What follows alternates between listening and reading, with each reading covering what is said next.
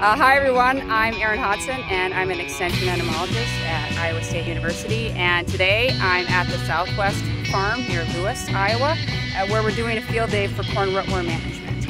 And those larvae that are feeding on the root system will become obvious.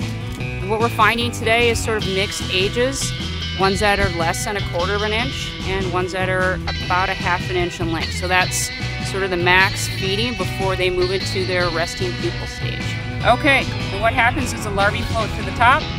This is sort of a middle-aged, late instar.